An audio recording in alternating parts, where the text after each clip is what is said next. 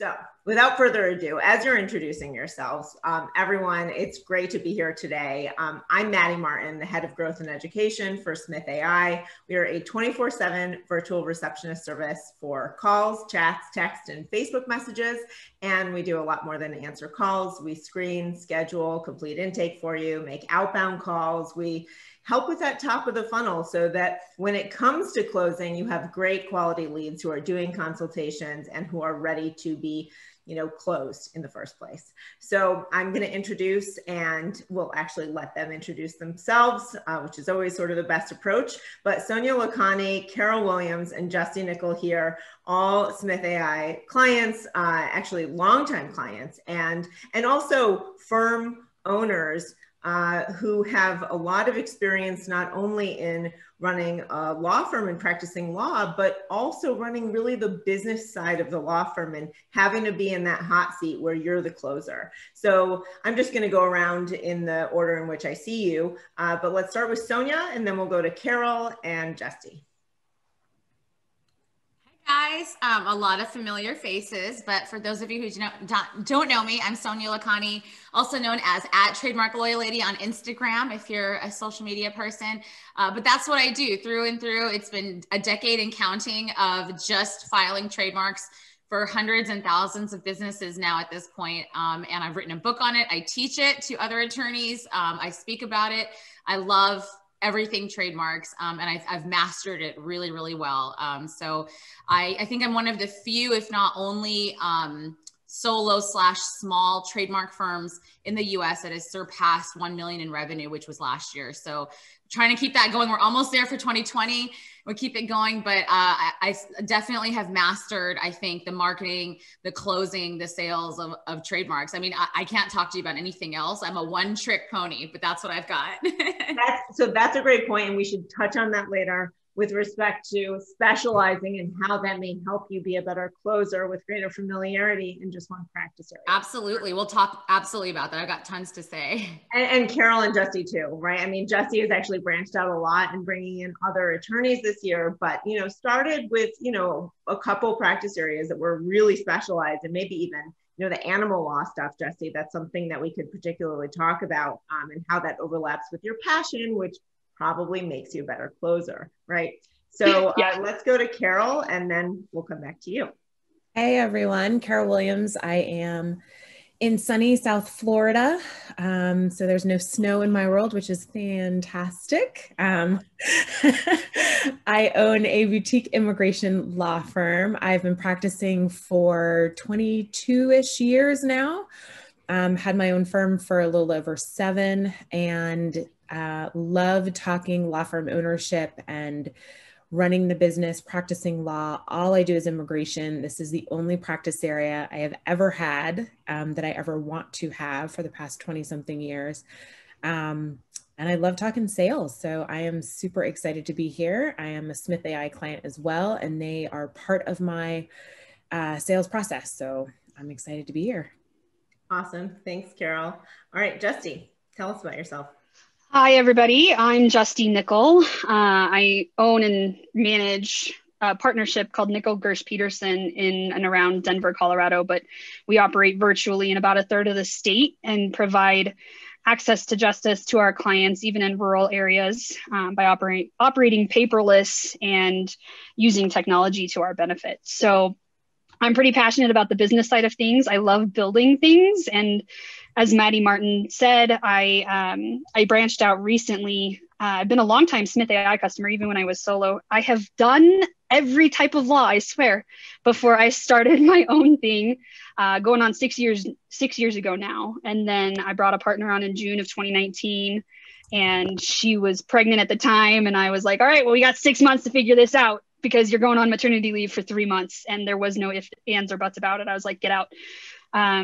And so I ran her caseload and my caseload by really prioritizing intakes and everything. She came back from maternity leave right at COVID. And then COVID hit, and we thought we'd take a dip, and all we've done is double our revenues over last year.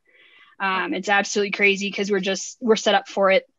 some of it was we added a family law partner in July of 2020 in the midst of COVID. So if things weren't hectic enough, let's just, market a whole new branch of the firm. But yeah, we've got 7 people and a team of probably 3 or 4 additional contract attorneys that we're looking to expand on right now because we're so busy. Wow, that's fantastic. Well, I think, something that we have heard touched on already, getting into closing, you can't talk about closing, which, if anyone doesn't know what we're talking about when we talk about closing, it's actually getting that signed piece of paper, whether that's digital, your own thing, probably so. Are you getting that signature? It's one thing to have a really good conversation. It's one thing to have really good quality leads. Oh, the referrals are coming out of your ears. Fantastic. But if you don't close, really nothing else matters. And there's a lot of wasted money. I mean, everyone here knows how important it is to answer the phone, to be available for consultations, to communicate effectively. But the most important communication and the biggest area where there is sort of discomfort and the lack of business training and business acumen comes into play in an expensive way is with closing. So maybe we can get started with speaking, and whoever wants to take this, where were you when you first sort of ventured out on your own? And what is the most dramatic difference to how you close now that you would like people to take away from this discussion? I will start. I will absolutely start. So I think this is, I'm just going to echo like kind of the theme of why we're here, like what's important about this, that I feel like as attorneys, as solo small firm, which I think majority of us are, it seems. I'm going to do my thing. Put a 1 in the chat if you are a solo small firm, like owner, attorney, just so we have an idea of who's in the room. And put a 2 with like, if not, and whatever it may be. Actually, the ones over 10, staff, including attorneys. Yeah. And the ones put your practice area, because I like to know like who's around like that. This is my signature move. Like Maddy says, this is my signature move. Like we want to know who's here. It's the best way we can like kind of make it as, sort of like simulating real life. But I say this because like we work so hard as solo smalls to write those blog posts and get those videos out, and you're paying for leads, you're doing all this, you're working so hard. And then if, shameless plug for Smith, but if someone's not answering your phone after all that because you're in a meeting, right? And now that person's calling someone else, or they're like, oh, they're not there, or they move on to the next attorney, right? Or if you do get on the phone and then the conversation doesn't go the right way, like for whatever it is, like it's a waste and it's a shame because it's hard to get, people to call you in certain areas sometimes. And we just work really hard for it. And the beauty of closing and knowing how to do this is that that's actually less people that need to call, because if you're just closing all of them, then it could just be 10. It could just be 10 for the week. It could be 5 if you're closing 4 out of 5, right? So for me personally, where I feel like the shift came when I first resigned as an associate from my last law firm position, as opposed to now 5 of the 10 years I've been running my own practice. So the first 5 was elsewhere. So I feel like the biggest shift was like someone schedules a consultation or wants to chat with you and you're like, sure, what questions can I answer? And it's like, 100%. And you're letting them be like, well, how much does this cost? And I'm like, oh, no. We're not leading with that. That is not what we're going to do. That's the person what we're not doing today is letting you lead the conversation. But that is where clients will go first. Because all they're thinking is, oh man, this shit's going to cost me a lot of money. Do I even need to do this? Like as a trademark lawyer, right? We're like your preventative. We're the vitamin. We're not your aspirin, right? Like, are you turning it into an interrogation also? You might be setting yourself up for a dead silent conversation there, or you could be setting yourself up for like, some cross-examining, like really unpleasant conversation where you're the enemy until you win their heart. Yeah. Or like throwing stupid questions at you. Like, so I was just curious, like, do I even need a trademark? Why are we on the phone if you're questioning the what? Like, this is not my job so what do you think about LegalZoom? I'm like, did I really make time out of my day and that's the thing, right? If you're gonna you work that hard, you get it, you're finally on the phone and you've dropped this, there's an opportunity cost. We think you're just sitting around. You're like, all right, I'll take a call. There's an opportunity cost for every minute you're on the phone doing this, you're not doing or able to do something else. Totally. And so the shift came from me trying to like just being there as a resource to I'm in the driver's seat. I have a script. I have a framework for how this conversation is going to go. And I know it doesn't sound like a long time, but I'm hitting 6 years in January in that time frame. And once I figured it out, like the first couple months, I don't deviate for any reason.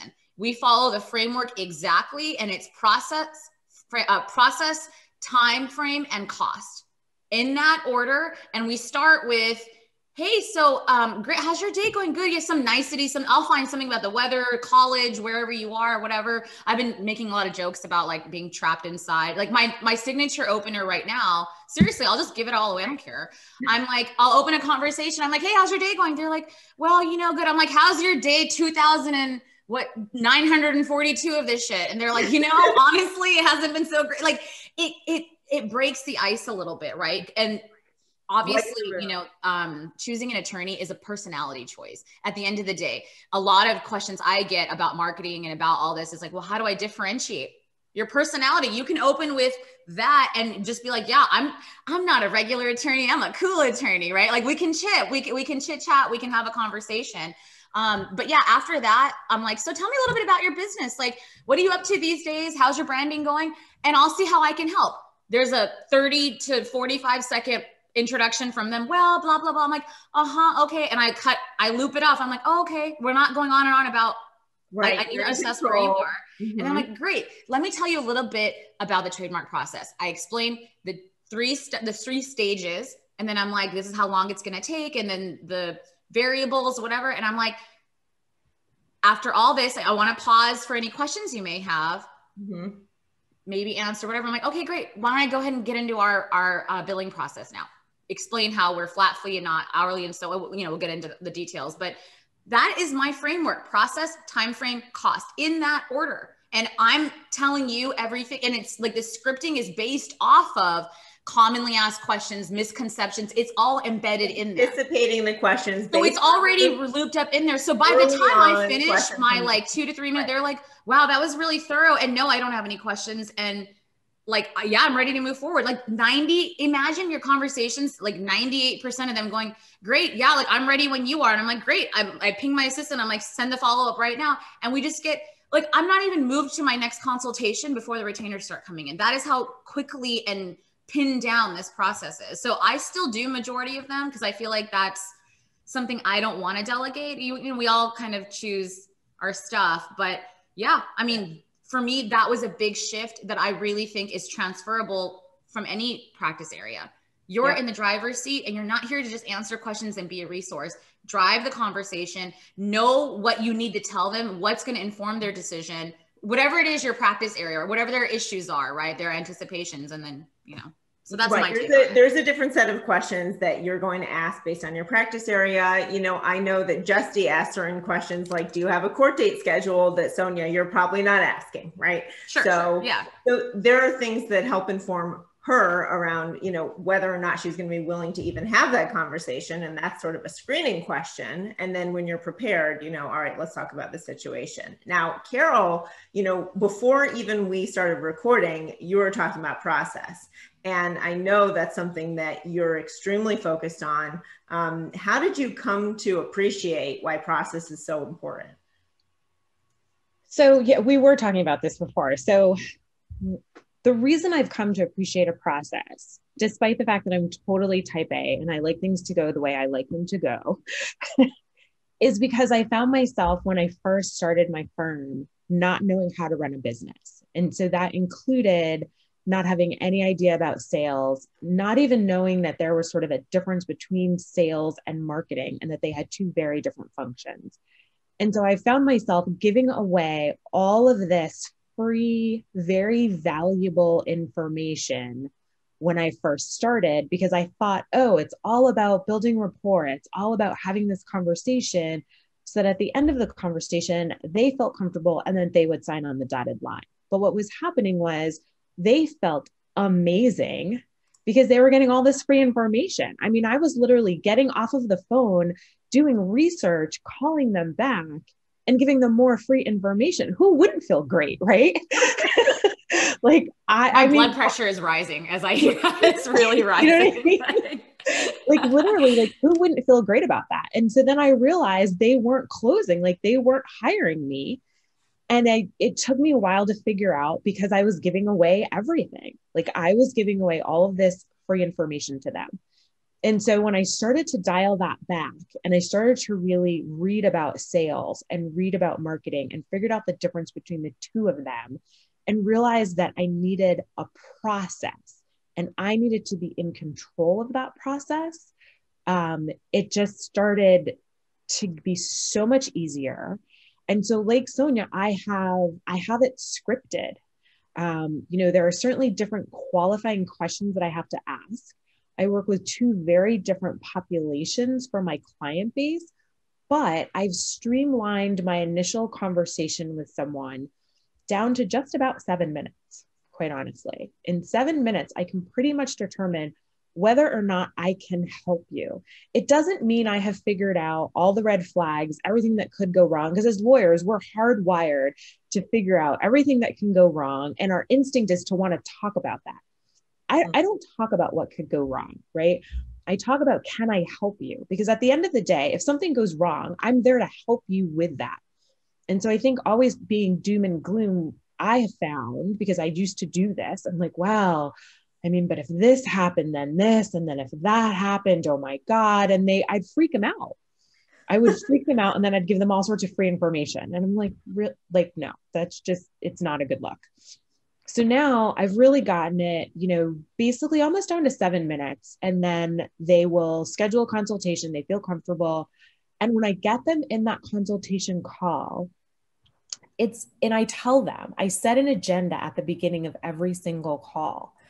That's how I let them know that there is a process. That's how I let them know that I'm in control of this conversation and it's going to go in a very certain way. So I tell them it's my job during this time with you to figure out if I can help you and if we're a good fit to work together. And it's your job to figure out if you think I'm a good fit to work with you. And if at the end of the day, 1, I can't help you, or 2, we don't think we're a good fit, that's okay. You still walk away with good information. I also tell them I'm going to interrupt you because I need to get information so that I know whether or not I can even help you. Immigration is a huge, huge, huge topic.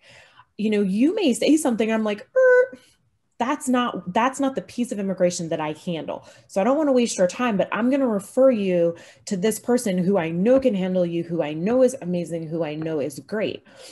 And if we go kind of down my process, I'll know by the end of the call, 1, if I want to work with you, if I think we're going to be a good fit, because there are some practice areas where you may work with someone for like 6 months and then your case is over. I work with people for several years on average. So I really want us to have a good relationship and that we're partners. And so I tell them that during the consultation, and and I tell them, it's okay if you feel like I'm not the right person for you. If you feel comfortable, tell me why, and I'm happy to send you to someone who I think is. But if you think I'm the right person and I think you're the right person for us to work together for years, let's make this happen. Like, I want to see you get to your goal just as much as you want to get there. Like, I enjoy seeing my clients succeed. And so when they hear that, and I think, and I'm genuine, I really do want to see my clients succeed. That's something I think that they really appreciate. And then at the end, we talk hard numbers. We talk numbers. We talk about when you are going to pay, what happens if you don't pay. I was so afraid of that piece of the conversation when I first opened my doors. And now I have no problems with that piece of the conversation because it's a vital piece to the conversation. It's a part of working with a business. And they expect you to talk about that. Because a lot of times, like Sonia said, they'll come in and say, okay, well, how much is this going to cost? I'm like, whoa, wait a minute. I'm going to talk about what you're going to get, what I'm going to give to you. And I want to know what you expect from me. And then we'll get to the payment piece of it. But it's a process. And once I had a process in place, and I've certainly tweaked it over time, and I'm always looking at ways to tweak it and make it better.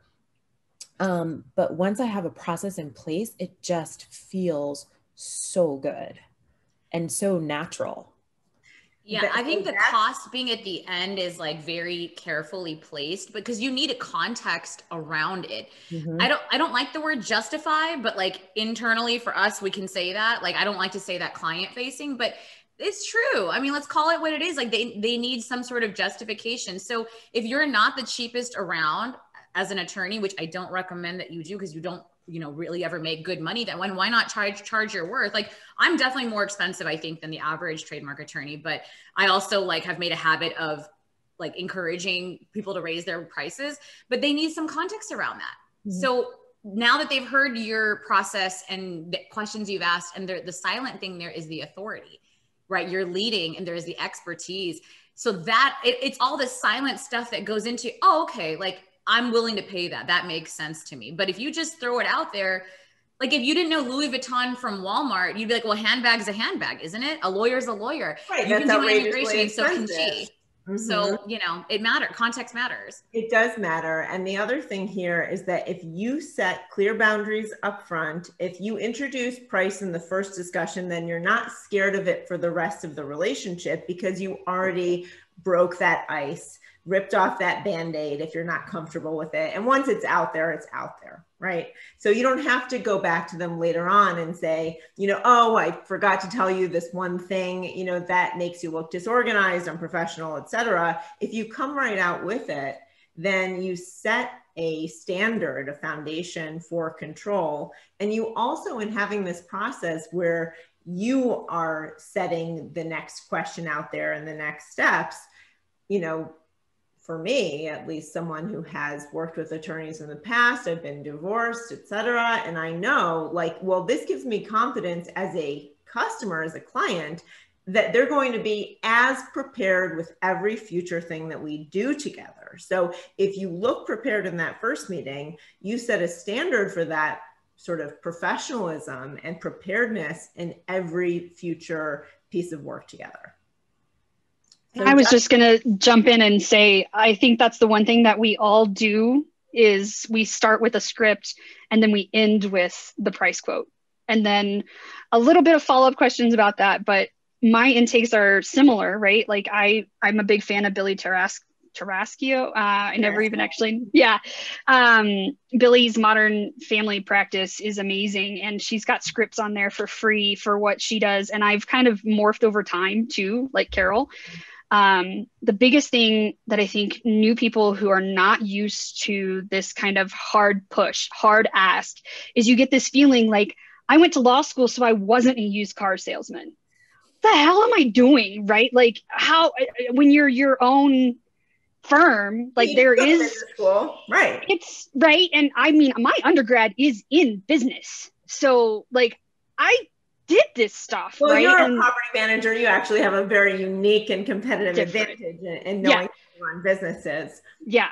But at the same time, I never learned how to sell. And I never did cold calling. And people who did telemarketing, like telemarketing, not the skiing, but the telemarketing, I telemarked too. So college annual fund while I was a student.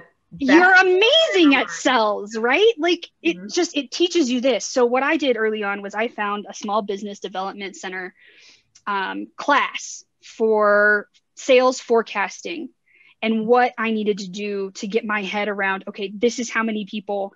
For me, it was data. Like, this is how many people I need to make a new connection with each week when I'm starting out. Like, I had a goal.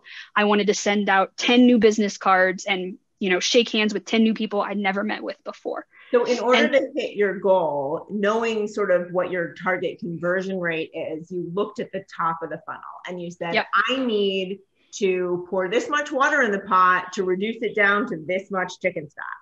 Yep, exactly. And it was early on, that was the best thing that I did was forecast what sales needed to look like so I could make the money that I needed to do to make my, firm float, because it was basically just me. And then I followed the script on intakes for sure. And I've gotten it simplified. So my clients are not business people. They are straight up 7th grade reading level, if I'm lucky, mostly have mental health issues. I do criminal defense, for God's sake, right? Like half of my clients come court appointed. So we have a really, really simplified signing process. It's all digital. And I start my calls with the same way, like, hey, these are the screening questions that I have ran through Smith.ai, that I have ran through my type form. This is what you told us. I'm going to parrot back to you what you told us.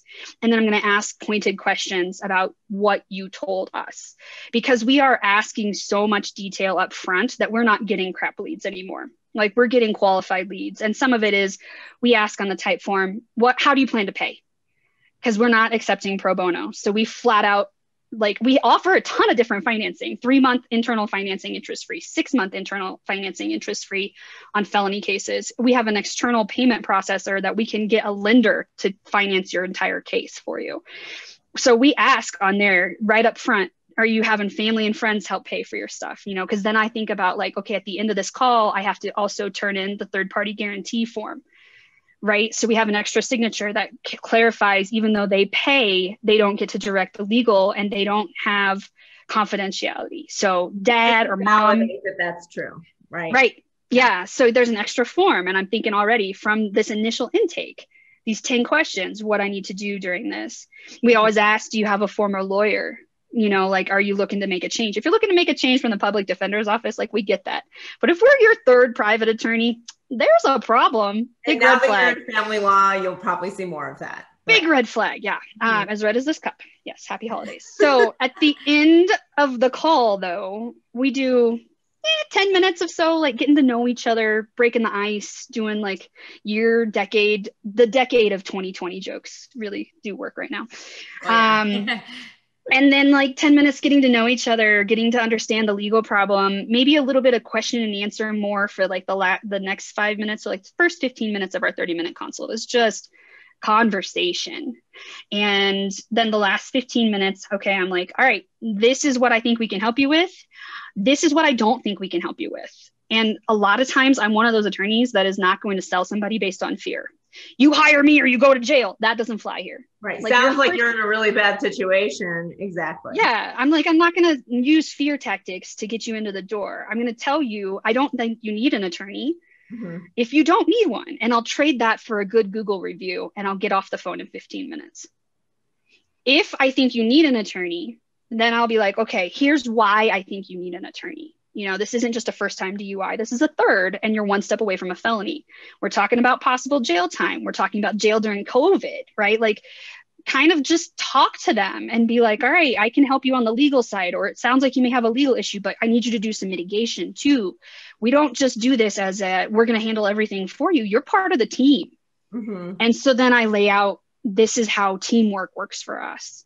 We give you access to your evidence with a Dropbox link as soon as you download it. And I don't think that's recommended in every state, but in Colorado it is. We give you access to your pleadings from the beginning. We don't hide the ball at all. You can see what we're doing. You can see what we're drafting. We schedule a discovery review for you. Here's what the first 2 weeks after retaining us looks like. And this is the realistic expectation on time frame. And people are just like, wow, that's what I needed to know, because criminal, it's out of your control. You show up when they tell you to show up. And when you get an attorney, that kind of changes a little bit. You have a little bit more control. So I found getting really comfortable with sales, having those red flags up front, ending with, this is how much it's going to cost you, and this is why we're different.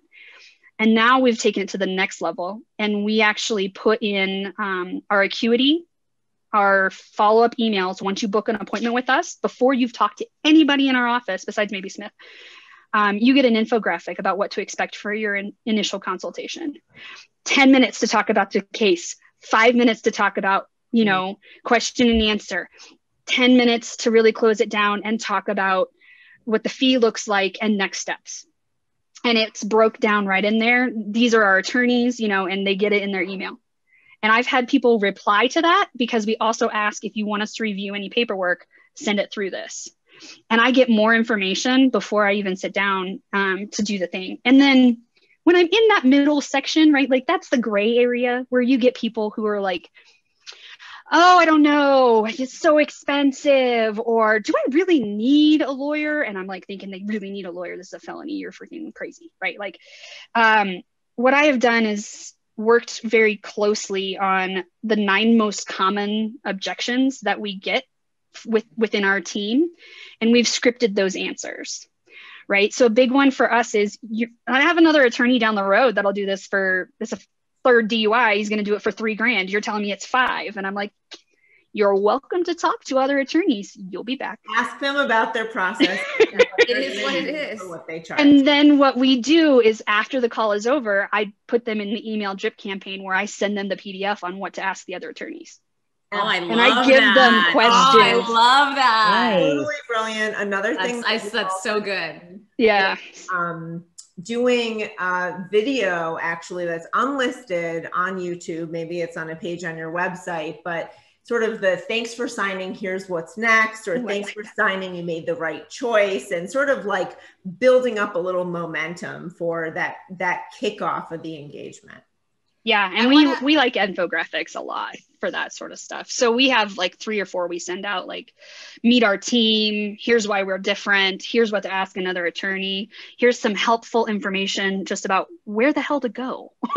And that's going to depend on your practice area too, right? Like, you know, Sonia working with someone, Carol working with another, you working with another, you may, and you probably do for everyone who's here, you know where your clients are. Like, where are you meeting them? Are you meeting them at the 7th grade reading level? Or are you reading them at a master's degree, right? So if you're working with people who are, you know, white collar professionals or in blue collar roles or whatever the case may be, you are best served by addressing them in the, you know, ways and where their habits already exist. You know, if you expect that they're a 7th grade reading level, maybe a short infographic is better than a sort of long drawn out video that might appeal to more of a business law client. Right. Yeah, I wanted to add a couple of things. So first of all, I feel like a lot of attorneys or a lot of our participants may feel like, well, like, I don't know, right? I don't know the commonly asked questions. I don't know what stuff to incorporate, you know, and unless like this is month 1 of your practice, you do know, but you got to give yourself more credit. It's up here. And so if you need to flesh that out, like, one thing that I would recommend, I mean, I teach a lot of attorneys some of this stuff, and I feel like I didn't do this because I didn't need to, because I was just thinking about it and paying attention. But I feel like one really great exercise is get a spiral notebook from Target and do a diary of every single consultation call. Dear diary, today I talked to so-and-so, and these are the questions they asked me. These are the objections they had. This is the issue. This was their answer when I said this, whatever. Like, recap it like you're a doctor, like for a patient file, like what happened, what they said, whatever. Absolutely. And then like, so that way you have some data, really. Like, data is not numbers. Data is also facts. Data is also questions. It's all the pieces, right? So that's one way to kind of see trends. But I wanted to say what I love about Justie that she didn't actually come out and say, but you touched on a cardinal rule of mine. And I feel like I need to like establish this for everybody. Like, I have a few cardinal rules of how I operate in life. One of them for the law practice is make it easy for people to pay you. What she said. I circled that to come back to. I need notes because I'm making notes. Letter of engagement, online payment links. Yes. Oh, well, but you know, signing software is this much a month. I don't care. It's worth 1 new client. LawPay takes too many fees. Are you serious? Like, what are you operating attorneys lemonade stand? Like, get real. I'll drop this 39% faster from the Clio report, which you guys gals always hear me citing. 39% faster when you take electronic payments. And the vast majority of clients expect you to take online payments. In this day and age, if you are asking me to print and sign the contract, I have news for you. I mean, I have behaved this way as like a hirer for services. I'll pick someone else. I'm like, I don't have time for this. I have a printer. It's in that cabinet, like tucked away, because that's how much I don't want to look at it. And it's new. I got it because of the pandemic. I didn't want it before, but sometimes life has driven me to that. But it's like, I don't use it. I don't want it. Like, I'm going to pick somebody else, because you need to make the hurdle between, oh, I'm really interested in this amazing consult you gave me, and you need to just close that gap as soon as, I mean, that is part of sales, which brings me to the other point that I wanted to touch on that kind of it's like a cloud over this whole thing that we don't talk about enough, which is something called imposter syndrome. So if you're not familiar with it, I really encourage you to Google it. There's an assessment that I circulate. It's not mine. I just found it.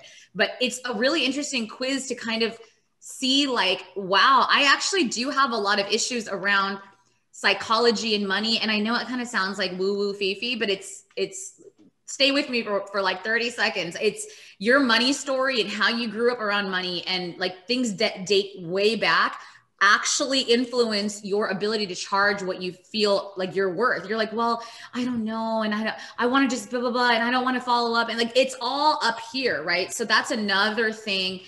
I mean, I cannot tell you the breakthroughs I've seen my attorneys that I teach when we talk about this piece of it, because that piece of it gives you the balls, really identifying it, to throw the rate out there and be like, you know what, it's 3,500 for that. Seriously, yes, that's how much it is. Well, but okay, like Justie said, right? Like, and it is what gives you that confidence. I will say this, that I've played around with this a lot, like where the confidence comes from, and it flows from, you know, the top.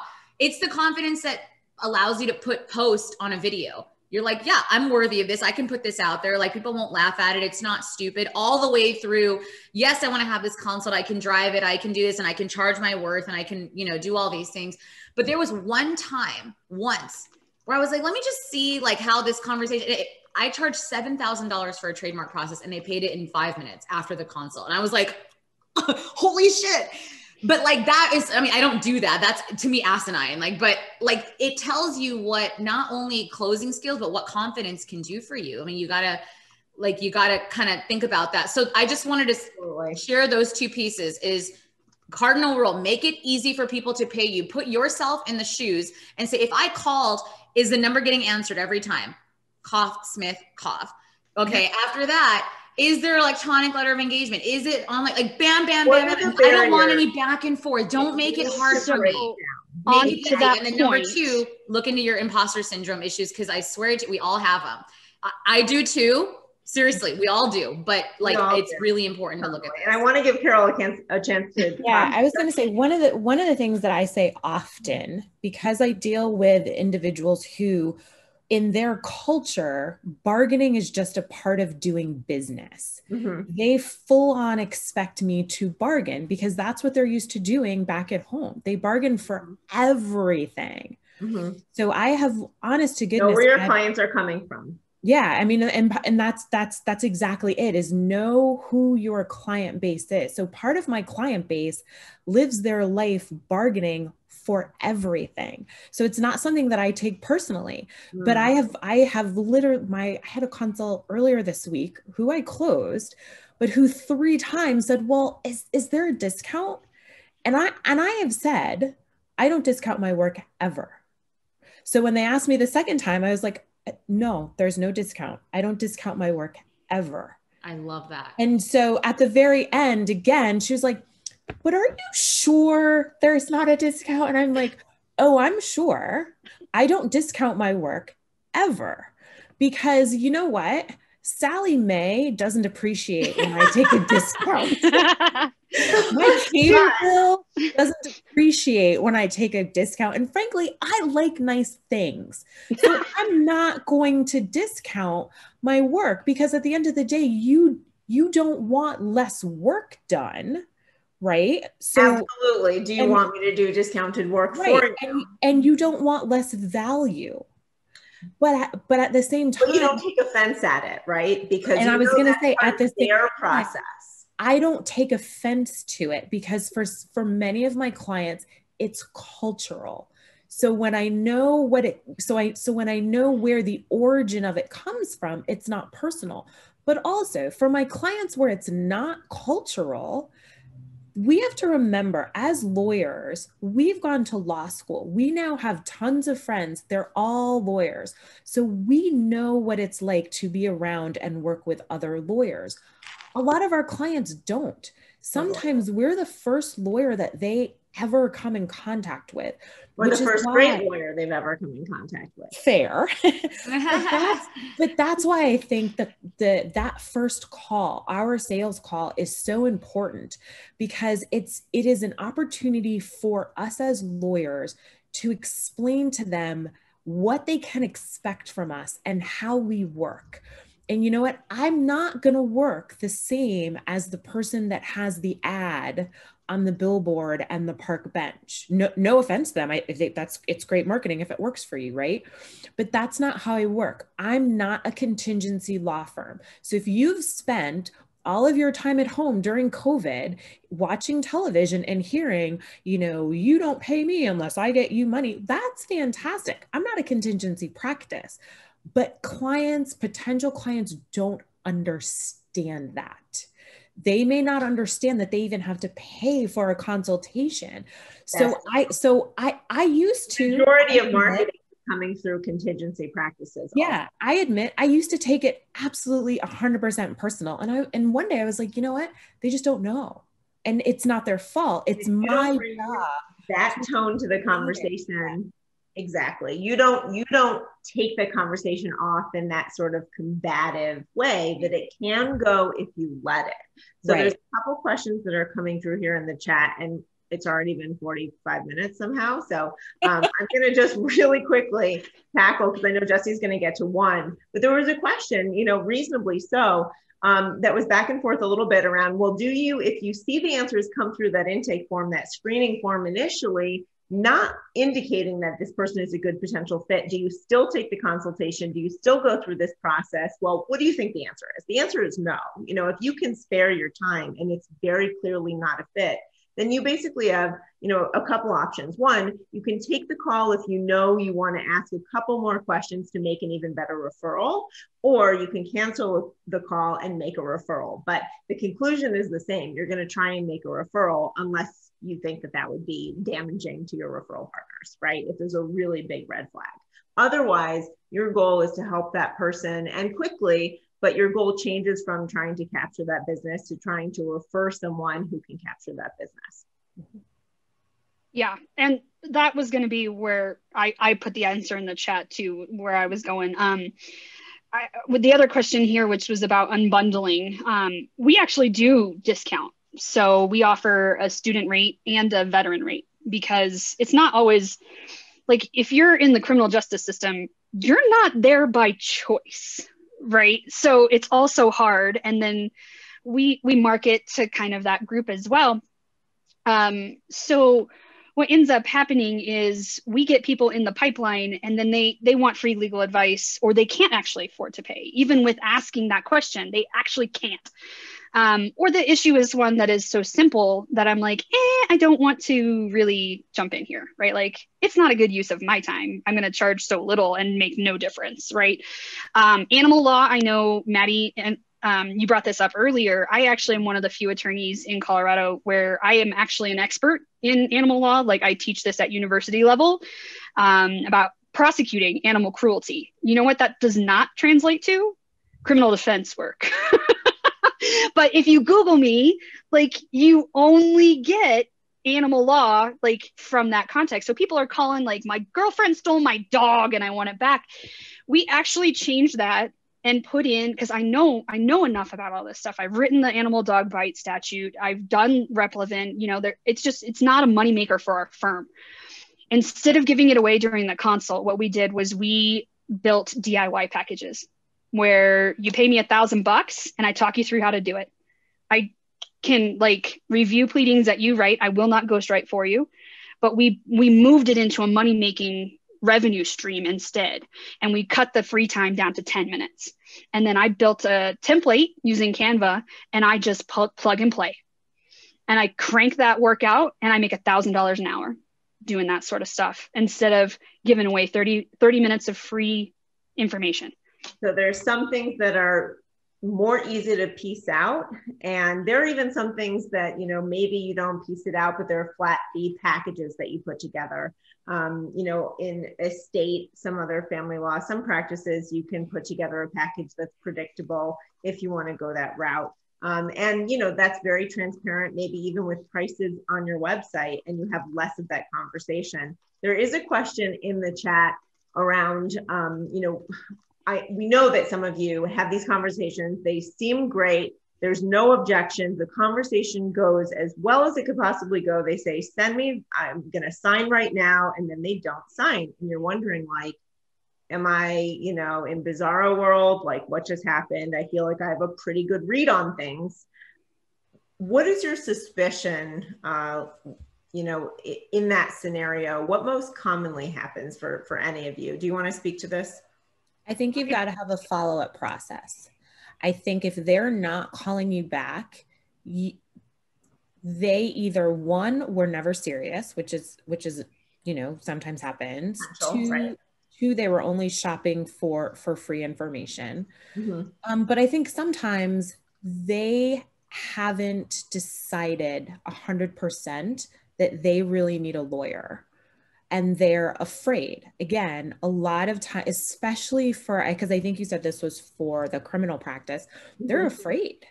Like they don't know what they don't know. Also makes it real to engage the attorney. You can't be in denial anymore. I think the way that you potentially get around people ghosting you in the beginning is to have a really buttoned up follow-up system. You know, every 3 days, touch them, you know, and you decide how far out past the initial conversation you want to follow up. But at some point, you just got to let them go.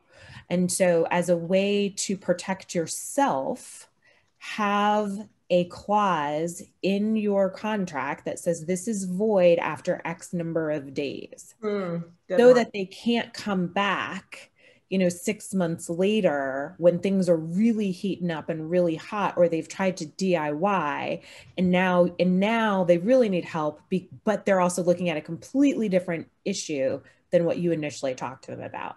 But I think if you set a follow-up schedule, you will find that they weren't really ghosting you. They just didn't know that next step. They were terrified of that next step. But the law firm and the person that sort of gently nudges them along, you will actually close that. Because I've had several of those folks.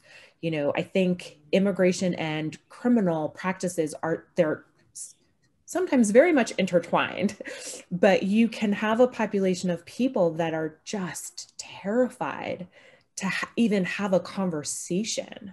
So just gentle prodding along the way will get them to trust you, know you, like you, sign on the dotted line, and then they will become your best referral source later.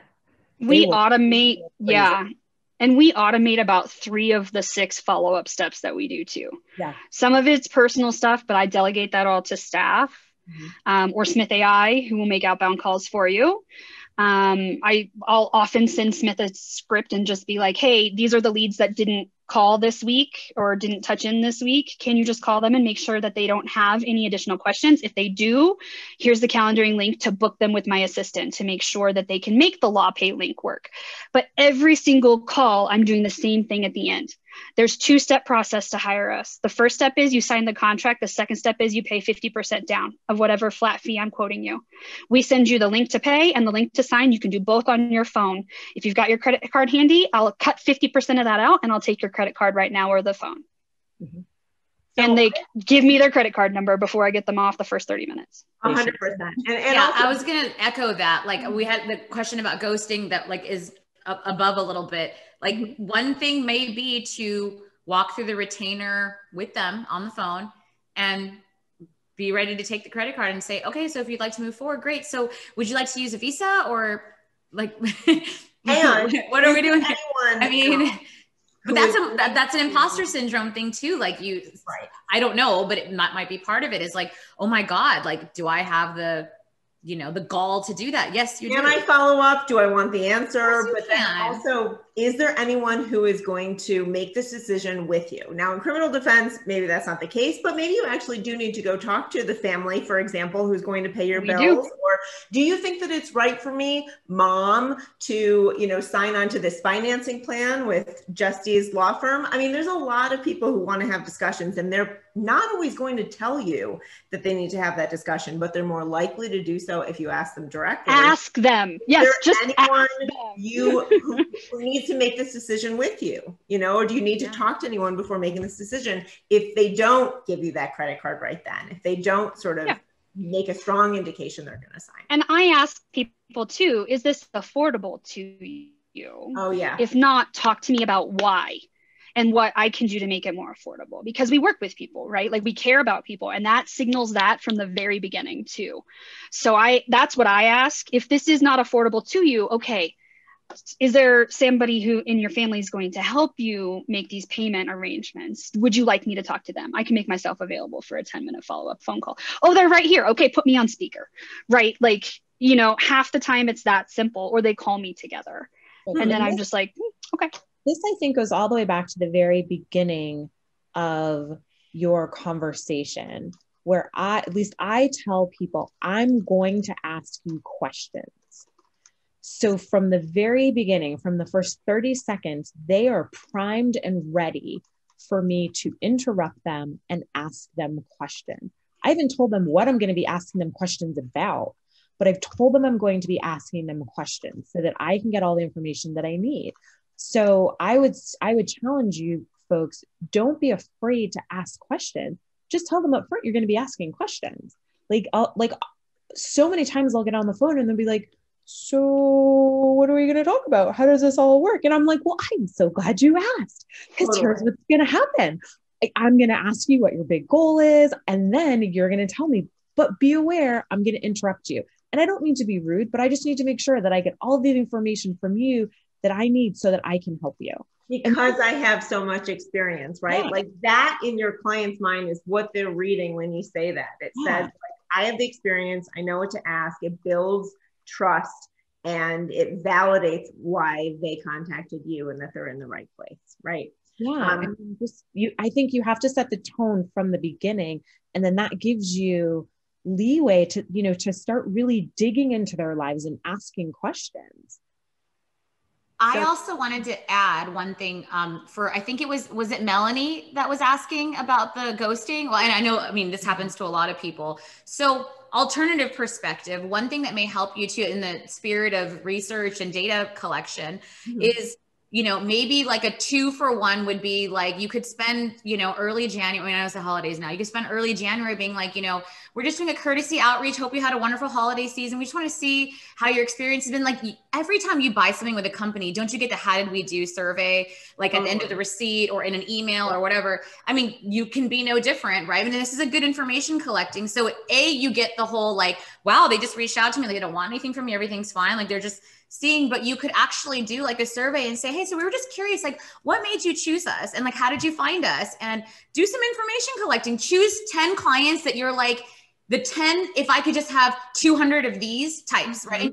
Exactly. The favorite kinds you have, whether it's the type of matter that they're doing or their personality, figure out the common denominators. I mean, like, we can talk about this stuff on a webinar, but there's some legwork involved here, right? If you're hitting these hurdles, there's going to be some legwork. And, it is kind of fascinating to step back and say, okay, the last 3 months of 2020, okay, who are my favorite clients? Who did I like the most? Who are the easiest? Like, oh, they just paid, it was easy. But it's not just ability to pay. We know that. There's personality types, there's certain types of matters, whatever. Look at the common denominators. What do you want to rinse and repeat in clients? What would you dream of having 200 more of this type of client or matter or whatever?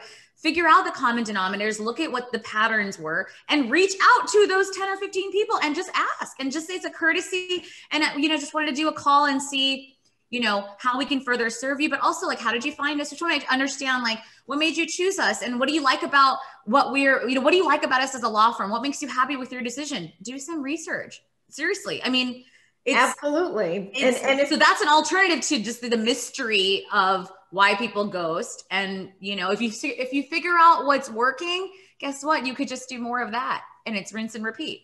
Sonia, I mean, if there is one thing that comes out of that also, I mean, that's really like a 2-for-1, 3-for-1 sort of conversation. Like you find out that, there may have been actually a discrepancy or a gap, and that person's going to share information with you that's both positive and negative, and you get to learn, a little bit more than you expected to. The other benefit is that you can ask them for a review if they haven't already written one, because they've just written it for you by speaking to you on the phone. I love that. Fresh in their mind, ask them to post it, and then you get something that is outward and also for internal processes. I also want to add one last thing here, that in the event that and I'm sure this is some percentage of the ghosting, because it always is, right? Like the price that they heard just like didn't match up to what they had in their head. Right. That's a thing, right? It's just like everybody comes in with a number or a range. And, you know, like we talk about context and, you know, why we have scripting and framework to provide context for it and somewhat of a justification, right? But sometimes it's not good enough for them. Like it's not a matchup in their mind. This is just my 2 cents on the matter. You know, people can feel free to disagree with me. I would, if that's an issue for you, if you feel like money is a consistent issue with clients not being willing to move forward with you, or like asking for discounts or anything around money, I would stay away from the following words and phrases in your marketing and on your website: reasonable, low cost, affordable. Totally. Like I cannot 100%. Understand why people use these terms. And I get it. Like Justie, for example, like your practice area is one where you're serving people like in a certain, you know, so I respect that. And there are reasons, right? Like still not using those terms. Maybe lead with that, or that's part of what you do. But like majority of us, like, I'm sorry, I'm a business attorney. So if you don't have a like, you know what I mean? That's my take on it. But I cannot understand why we use phrases that that work against us. And then I see, you know, I'm on Boss Lady ESQ, which is like a huge 8,000 attorney. I'm one of the admins. I manage my own group of trademark attorneys, which is like 1,700 attorneys. I mean, I'm in part of all these groups, and we're consistently complaining about boundaries and how we get emails at 10 at night. Well, do you have the word accessible on your website? I mean, like stuff like that is like reasonable, low cost. So marketing matters. And believe it or not, again, back to the imposter syndrome. I swear I'm done saying that for today, but you do have control over who and what calls you and what contacts you. You're a magnet. You are drawing it in. So take it, you know, a step back and look at your marketing too. Yeah, no, absolutely. And I will say that actually it's extremely important in how you set expectations on the call. You're setting expectations, what Sonia is getting at, far before you get on the call. So when it's your screening form, if you don't see the answers that you're looking for, then pivot, refer, etc. As we talked about. Also make sure that you're asking the right questions. One of the other things that you can ask, and sorry, we're going to go a minute over because we just have so much to say here, but one of the other things you can ask is, how ready do you feel to hire an attorney? Because that also can take the temperature. Yes, we're talking about exit interviews and how did you feel about the experience? And, you know, were there any things that I could have done better? Or would you refer us to a friend, etc. But if you take the temperature up front, all the other answers may look like a gold star waiting for you. But if they say they're a 3 out of 10 in terms of readiness to hire an attorney, then you have to take that with a grain of salt. And you go into that conversation expecting, or even directly asking, hey, so why did you mark yourself a 3 out of 10?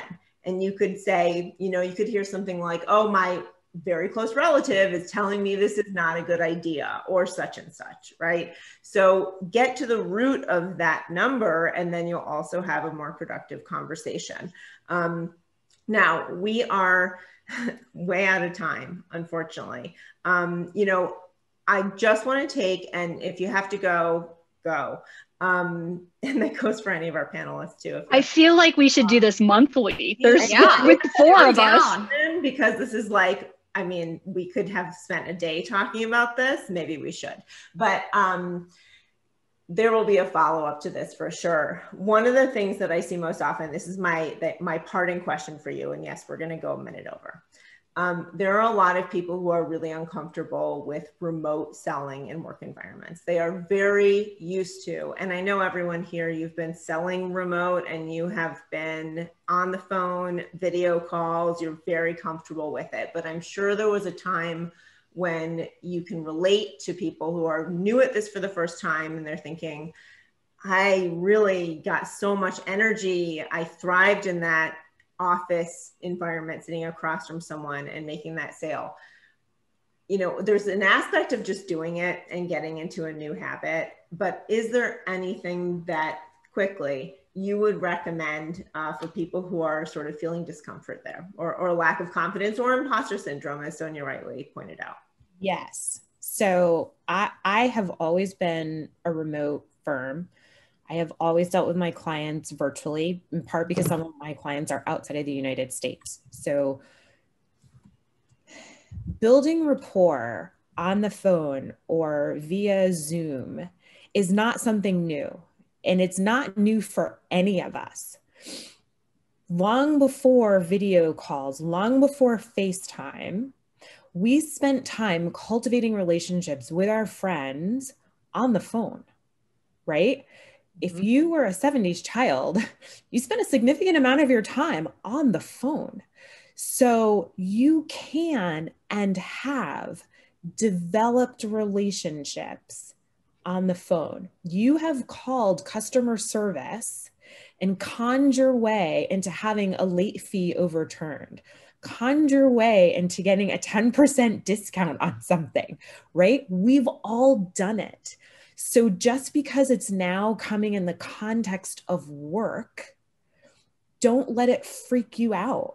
You are having a conversation. You are figuring out if you can help someone. Yes, you can still talk with your hands. That will come through online. That will come through with your voice. But we've all cultivated relationships not being in person. Now, we may be a little rusty at it, right? Because I'm quick to text, but we still know how to cultivate relationships. So I think we've all got to get out of our own head about it and just remember that we all know how to pick up a phone. We all know how to put our phone to our ear, have a conversation, and get what we need. We've been cultivating relationships since we were children, right? It's not difficult. So part of it is you just have to do it, but recognize that you're already doing it. So all of these calls that we've had via Zoom with people that we haven't seen from high school in 20 years, you know, or law school, all of a sudden we're like, oh my God, Zoom is so great. It's no different than with a client. Like our potential clients are doing the exact same thing. So if you liked to run your mouth on the phone or you like to text a whole lot, you can in fact be very successful closing clients on the phone or via Zoom or via Skype. And if y'all need to practice, call me. I'm more than happy to chit chat on Zoom with you. I'm more than happy to like help you feel comfortable with all of like the controls or whatever, but nobody, like our potential clients expect there to be technical hiccups. If you have a potential client who has a school-age child at home, they are going to understand that you started talking with the mute on. They're going to understand that like your Wi-Fi connection is unstable. It's just leveled the playing field for a lot of us. So you just have to remember your potential clients are people. Like we're all people. We're all just trying to get through this. And having a process is going to help you be more confident if you know your approach to these conversations and you're not just winging it, because that is the single best way to make yourself uncomfortable on a call. I was going to suggest also, so a lot of this stuff I've shared, you can hear like emulates what big brands and big companies do. Cause I'm like, well, if it works for them, and it does, it works for them. And it also like, it works for these global brands, their practices, their routines. And so a fraction of that, like a little sprinkling in your law practice is really all you need. And so the concept of focus groups, right? Like, you know, why not grab a neighbor or a friend or somebody, or, you know, you can pay people for their time, you know, like how companies do, and say, can I do a practice consult with you? Take an average person, or think about who you know, right? From like high school, college, law school. I mean, law school classmates are great, other lawyers. And I mean, again, we're all part of these groups on Facebook, and just say, hey, I'm willing to compensate 3 to 5 attorneys for their time. Right? This is a well worth it marketing expense. Think of it that way. And where the end of the year, you need to probably find stuff to spend, you know, as deductible expenses, right? I know I'm like trying to figure that out, but pay people for their time and say, can I just do a role play consult with you? And, you know, as somebody who would be interested in this service, who's my target market. And I mean, another lawyer would be awesome, probably. Or, you know, take a non-lawyer, take your people in your network, friends, colleagues from the past companies, whatever, and just practice on them, right? And they will tell you, especially if they're paying or you're paying them, they'll be honest with me. No, critique me, tell me the good, the bad, the ugly. And so again, we can talk about this in theory all the time, but you have to be a student of your own business. That's what I've learned, you guys, is I'm a student of, I'm constantly studying what works, what doesn't, reorganize it, re-engineer it, you know, and you have to do those things. If you're not willing to put in these pieces of work, then you're going to have to stay a lawyer, but you can't be a business owner. Like, the part about being a business owner is this part. This is it. Like, you have to, you just have to. And for your peace of mind, you know, moving forward, that you know exactly what your foundation is built upon, right? Like, how can you guarantee yourself, you know, you're relying on yourself for your income, steady income in the future, if you don't have these repeatable processes? So Sonia, you know, just to piggyback on what you're saying, if you get that focus group, if you do those mock consults, especially with other attorneys who know exactly what you're looking for, give them a role to play. Be the really difficult, asking every question under the sun. Be the skeptical person. Be the person who's sort of quiet and mousy and doesn't ask all the right questions, and you have to try and read their mind, right? Ask if you can follow up with them, and if there's anything in your follow-up process, even, like, it doesn't have to stop at just that consult. You can have some follow-ups, and maybe you see, oh, there's an overlap, or you sent me 2 emails in one day, or why are you sending this to me? It's about your different practice area that doesn't relate to what I came in about. That's also something that's important to audit. So let's get, you know, one last comment and then how to reach you, and we'll wrap up because I know we're already over. So thanks for everyone who's still sticking around. I was just also going to reiterate, as far as doing Zoom and phone, quite frankly, my clients don't want to come to me anyway. They never did. They never want to take time out of their day to come to a lawyer's office, ever. Like, never. And our family law clients are the same way now. Everybody is so busy all the time. It's really easy to pick up the phone for 30 minutes. Do you know how hard it would be to operate in a third of the state of Colorado if I made you drive to my office for the initial consult? I cut my target market in about 1/10 versus what it would be online. So it opens up doors for people who don't have transportation, right? Like, I do a lot of DUI work. You lose your license, you can't come see me. How the heck are you supposed to find a lawyer if you can't get to their office, right? We really play up technology too, and we're pretty big. We market ourselves as the anti-old white dude law firm. So we're pretty big into blowing up the system, and technology is a way to do that. And we tell clients, frankly, the fact that I don't have an office for you to come to means I can charge you less. My overhead is minimal. And that is a selling point for people. Like, they know that the money they spend on me isn't going to my landlord. It isn't going to insurance. It's going to get quality legal work. And I can't afford to do things like cut discounts when I need to, right? But also raise my rates at different times. Solves a lot of problems. Yeah, it solves a lot of problems in different ways. And we have a nice little mix. So with that, thank you, Maddy, for having me. I appreciate it as always. I love seeing you, ladies. Sonia, it was nice to meet you. Carol. Nice to meet you too, both of you.